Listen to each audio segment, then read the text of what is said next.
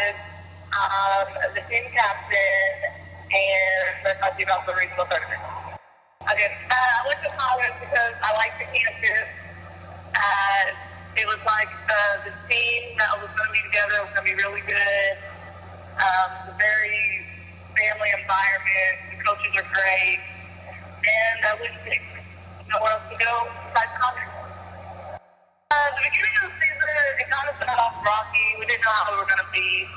We started off with 14 on the team, and we ended up with 9. Our conference, we came conference champ. A lot of teams underestimated us, really think we weren't going to go far. We ended up making it to the finals of the conference tournament. It turned out to be a really great season for Connersett Cowgirls. A lot of people was very surprised and shocked, but still didn't give us credit. But at the end, it actually turned out to be good.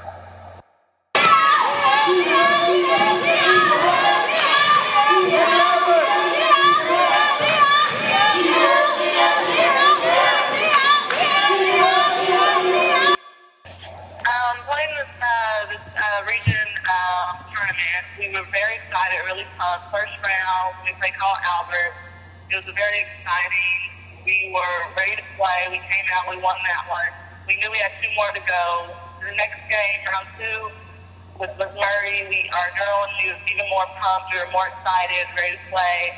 We came out with another win, and we won even closer to our goal to make it to nationals.